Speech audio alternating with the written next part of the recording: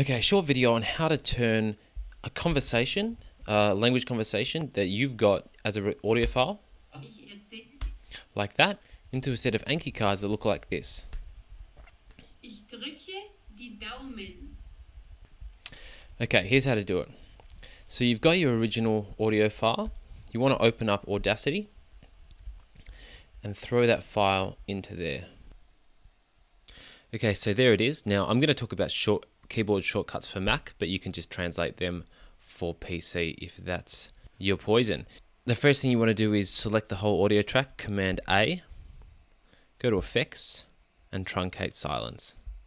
What this does is it just cuts out all the silence, and it's going to make it a lot quicker for you to listen back through the recording. Click, usually the auto sets are pretty okay, so click OK. And as you can see, that has tightened it up and removed a lot of the silence. So from there, you can just jump to the front of the recording and hit play, and you can just hit play by hitting the space bar. And then you can listen back to your recording. And what you want to do here is just listen back and find any parts that you want, any really valuable sentences that you want to be able to remember and retrieve for the future.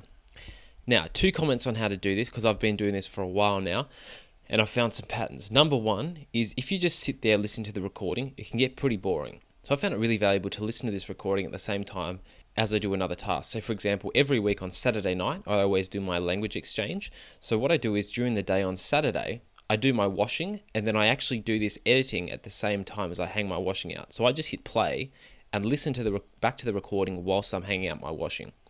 And then whenever I hear a sentence that I really want, I quickly run over to the computer and I then clip out the bits that I want. As well as this stopping it from being a bit boring, the other benefit this has is it stops me from over sentence mining. So another pattern I found with myself doing was, when I was doing this, I was actually picking up too many sentences out of a given conversation because I was right there and I was just basically looking for something to do. You're going to find the whole process more enjoyable and more sustainable if you pick out fewer sentences to use and just the high quality ones. So actually being away from the computer a little bit, you'll find naturally helps you to be more selective. So a few things about the keyboard here. When we play and pause, you generally want to use the P button. See, I'll press P here and it plays, and then I press P again and it pauses. If I hit the space bar, if I hit P and then I hit the space bar, that'll stop, but that'll take me back to where this cursor is, and then when I hit the space bar again, it'll play back from here. So using the P plays it from this playhead, and using the space bar plays it from wherever you've placed the cursor to, like that. So the first thing you want to do is go along and try to find, you'll just be listening through, but I've found one already. Find a sentence that you want to use. So I think there's one at 155 here. Ich drücke die Daumen. Okay, so that's the one that I want to capture. So I just use my cursor, grab there, drag across, and press Command B, and then I'm going to label that sentence number 1. And I just check that I've got what I wanted. Ich drücke die Daumen. Okay, so I found that. And then you just keep on listening through, and you might find another sentence you like. So say I want that one, and I can do that, and then I'll label that too, except I don't actually want to do that, and so on and so forth. Once you've done as much of the recording as you want to, you're going to want to export what you've done. So just before exporting, you want to change one thing in your preferences, Audacity preferences, and then you'll find that under import and export, this thing will be ticked, and you want to untick that. And that's just going to stop you from having a whole heap of boxes to untick when you export. So then go up to File, so Export, Export Multiple, choose where you want to save it. I'll save it there. Enter a name prefix, and then hit Export. And this is what that's created. So you got your prefix, and then it automatically adds a hyphen, and then the 1, 2, 3, 4, 5, 6, 7, 8, 9. From there, you want to open up a blank spreadsheet and have some fields that match the fields within an Anki card that you're eventually going to use.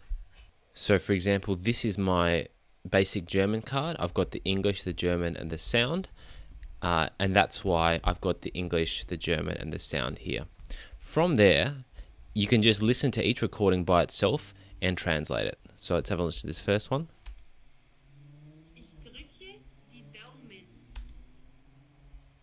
So it sounds like...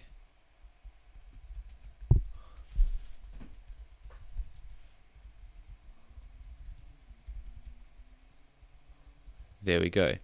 So I'll keep my fingers crossed. Is the English. And in German, ich drücke die Daumen. And then just keep doing that until you've got all of your sentences.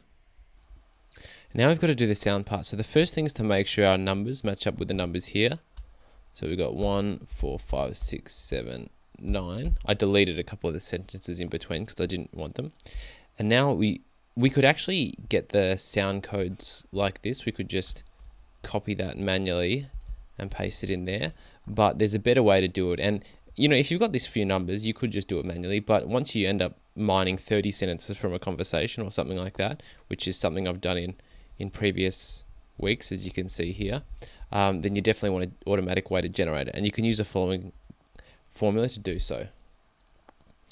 Okay, so let me just explain this. So Anki needs to call on a sound, so it says sound. This is the prefix, MC11, and the hyphen. The text pulls from this cell, which we've just told it to pull the 4. The 00 says that if there's just a 4 in this cell, then we want the 04 rather than just 4, because that's how it's specified here. And then we end with our MP3. You know, you can copy it across, but you have to put in the sound colon and the square brackets above and below anyway. So you may as well just drag up there and then drag down there. And now we've got our info ready to import into Anki. What I would say is it's worth copying that and then paste values only. And that means that the next spreadsheet or Anki won't get confused at all. It may not be necessary, but I always do that anyway. So the next thing is to save this as an actual CSV file, which is a file that Anki can understand. So just paste what you've got into a new Excel document, file, save as, and I just say MC11 for Anki. And the most important thing is save as a CSV file. From there, all you have to do is go into Anki, go File, Import, navigate to your file and click Open. Then we say, all right, we want the card type is German. Yep, that's great. The deck we're going to put in is this one. That's what I want to put it into. Field separated by comma, and we want to map to English, German, and then sound. And that's exactly what we wanted. So we click Import.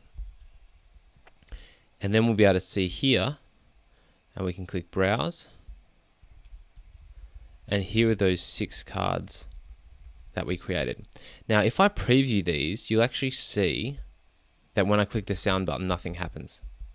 And that's because we haven't put the sound files into the Anki database on my computer yet. So let's do that now.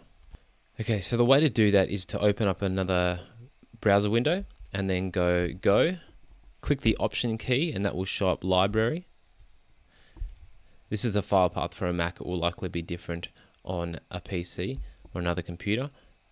Application Support, Anki 2, go to your profile, and then you need to drag those files into, I'm gonna hold Option so that it actually copies them, and I keep the originals there as well, into your media collection. Okay, so that's in there now. Now if I go back to Anki, I should be able to preview again, and you can hear that now. So that's how you turn sound from Audacity into those flashcards. One final thing I'd also suggest is to actually export the whole file, export as MP3, and I'd say save it as MC11, silence truncated, and save it as an MP3. And then the beauty of having it, the whole file as an MP3, is this is something that you can just listen to as you're walking around or doing something, and you can actually review the whole conversation and understand the context from which each of these snippets occurred. So moving forwards, you're going to have on your phone or whatever you listen to your music on, this recording the conversation, which you'll find it helpful to listen to for a few months and will kind of reinforce the vocab. And then you're going to have your Anki collection as well, where these words and sentences are going to keep coming up, and you're going to be reinforcing this vocab in that dual manner. Hope you found this video helpful, and good luck turning your language exchanges into Anki cards.